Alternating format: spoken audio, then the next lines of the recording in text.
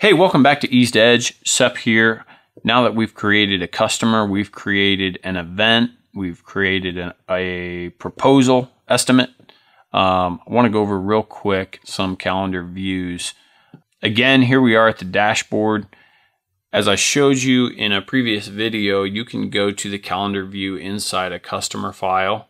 The quickest way to get to the calendar though, and the way that your installers, your templaters, your people out in the field are going to utilize the calendars, they're going to just hit this icon here up at the top of the home page, and that's going to take them to the calendar. Looks similar to Google Calendar and works in a similar way.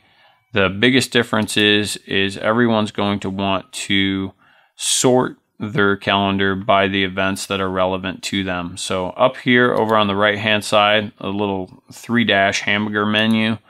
You select what you want to see. Do you want to see installs, sales, template? In this case, I've selected template.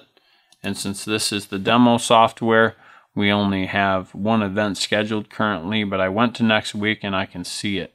So you see here, if I take off template and I put on installs, I have no install scheduled and the template doesn't show up either.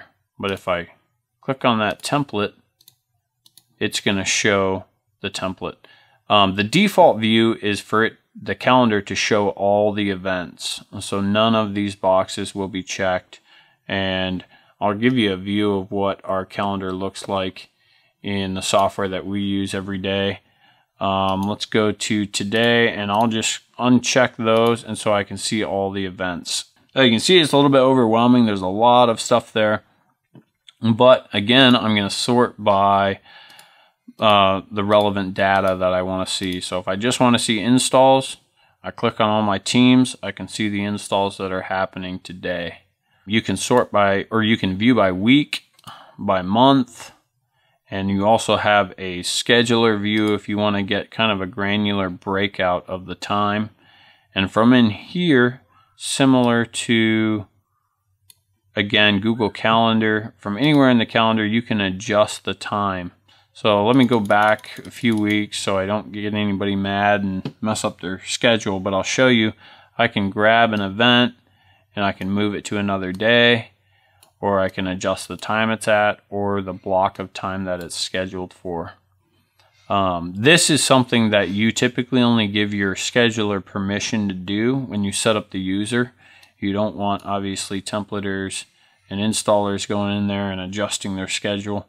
But right now, obviously, since I have full permissions inside my user, I can adjust anything and show you how it works. Each event can be clicked on to show the information for the job.